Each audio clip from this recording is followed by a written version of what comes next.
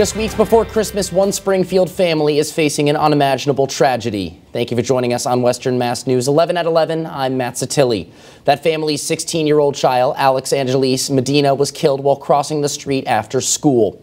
It's a story you'll only see here on Western Mass News, and Western Mass News reporter Stacy Circashun joins us live in studio after speaking exclusively with the family who remembers Medina's bright spirit. Stacy? Matt, I sat down with Angeliz Medina's parents tonight, and today was the first day they were able to stop by her memorial. They tell me they could have never imagined their incredibly talented daughter's life would be cut so short.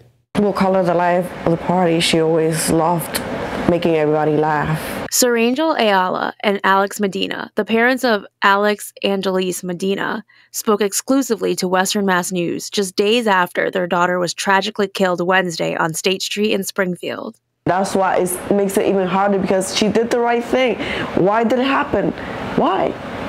She didn't do the wrong thing. She didn't try to run a light, nothing. She crossed the street when she was supposed to. Her parents explained their daughter's love for art and what it meant to her. This was really just her hobby and her way of, expressing herself and being who she is. She was also a great sister. They say her and her brother were inseparable. His wife and his sisters would be there just watching over him on to be him and being proud of him. Now, as they learn to navigate life without Angeliz, her family has ways they remember her bright energy. She wanted to change. She wanted to cause change. She wanted to show people that we don't have to hate each other or not like each other because we're different.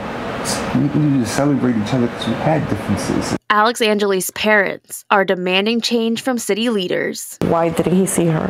Why? What was he doing that he didn't see her? And she was almost home.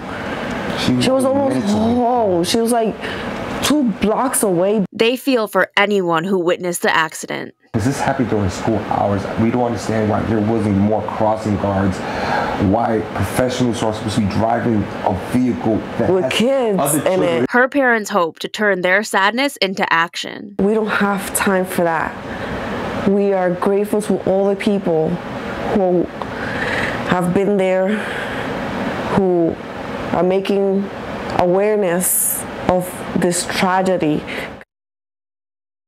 So far, Angeliz's GoFundMe for her funeral expenses has raised more than $6,000. Her parents tell Western Mass News that her services will be held this Thursday and Friday at the La Rosa Funeral Home in Holyoke, and they encourage anyone who knew and loved her to attend. Live in studio, Stacy Circashun for Western Mass News.